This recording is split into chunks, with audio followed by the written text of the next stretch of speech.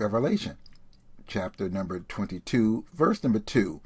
But we're going to read verse number 1 and flow down into verse number 2.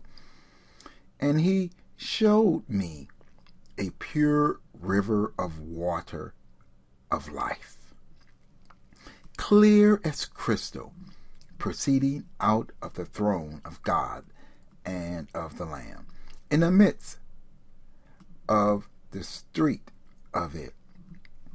And on either side of the river was there the tree of life, which bare 12 manner of fruits, and yielded her fruit every month.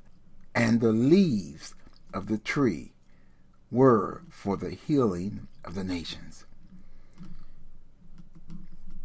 Now, if we look, and you can read this on your own, Ezekiel 47th chapter, verse number 12, where it talks about a similar occurrence of a river coming not out of the throne, but out of the sanctuary. And we know New Jerusalem does not have a temple because God himself will be the temple.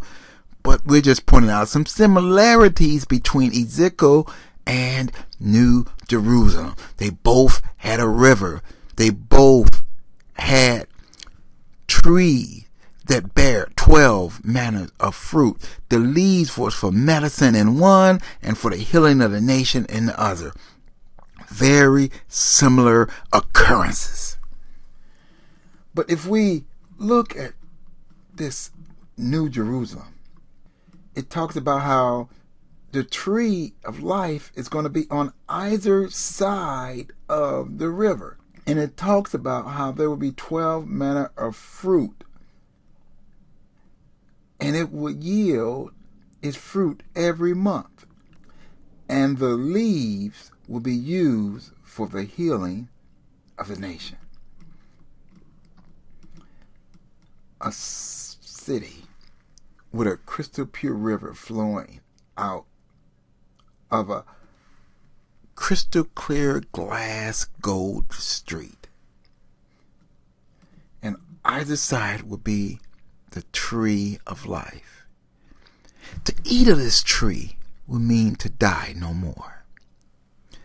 And then even the leaves of the tree. You know, most of us, we will eat the fruit of the tree. Not the leaves, but even the leaves of this tree will be used for the healing of the nations. What nations? The other individuals that will come after, that will be outside the city. This tree of life, it started way back in the beginning in Genesis. God had the tree of life and the tree of knowledge of good and evil. God gave Adam a choice. He gave him a commandment. And we all know the story. Adam did not keep it. Man was thrust out of paradise for the sole purpose of not to eat of this tree of life because of sin. God had meant for man to eat of this tree of life all the way back in the beginning.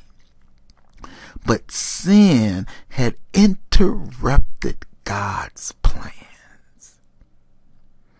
He sent a cherub with flaming swords to guard the way of Eden.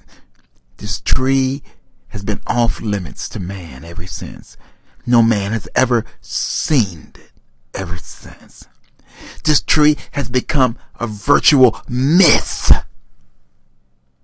because it's just been spoken of. But now we will see it's more than myth. It's a reality. And it will be available for all those that make it to New Jerusalem. They will be able to eat of the tree of life freely. They will be able to take of the leaves for the healing of the nations.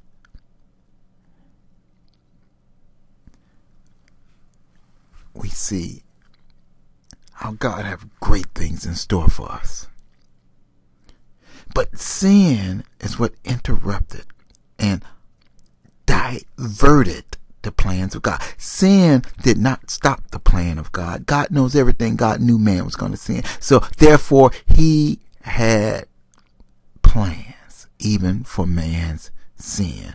How to get us reconciled back to him because of the sin.